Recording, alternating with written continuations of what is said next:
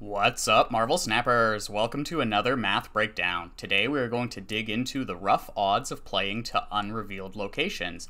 I have yet to see any exact data for how the locations work, but we can get a feel for how likely a positive or negative outcome may be. As of recording this video, there are 99 locations currently available to naturally appear during the game. For those of you that don't know, locations have rarities associated with them in the game data. This is a breakdown of the totals for each rarity. If you would like to see a complete list, sites like Marvel Snap Zone or Snap.fan have this information. As the names imply, they have a different chance of appearing. I do not know if these are the exact probabilities in the game. These are just some numbers I was able to calculate out of some vague information from various sources, but they can give us a baseline to weigh the approximate probability of certain locations. This is the formula we will use to get an idea of the odds at work. For each rarity of location, we will divide the relevant locations by the total location count of that rarity, then multiply the result by the approximate location chance. Let's start with the locations you get punished for playing into blindly. Of the 59 common locations, there are 6 that I've identified as generally bad. The severity of their negative impact differs, but for now we are just going to look at the totals. Different cards and different decks may add or remove locations from these totals, but generally you would have preferred you didn't have an early card at any of these. You risk either losing power, energy, or valuable board space. 6 out of 59 is 10.2% of the common locations. Then, weighted against the rough odds of a common location appearing, I get approximately a 5% chance of a negative outcome.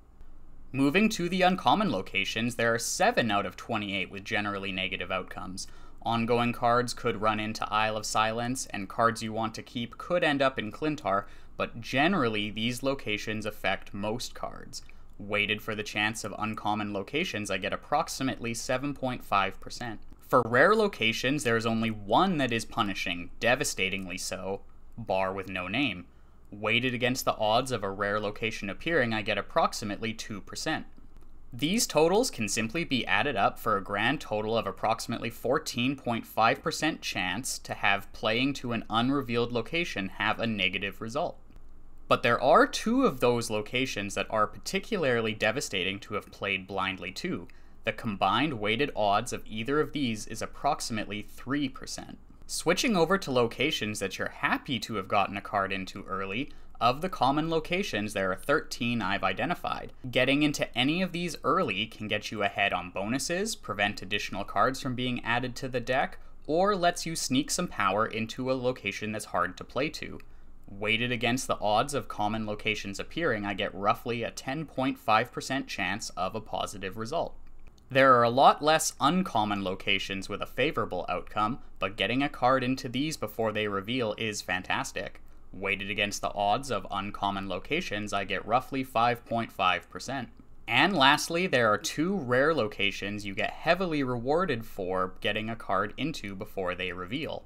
Weighted against the odds of rare locations appearing, I get roughly a 4% chance. Adding those totals up, we get approximately a 20% chance of a positive result. Similar to the bad locations, there are a few locations that are extra good to have snuck a card into early.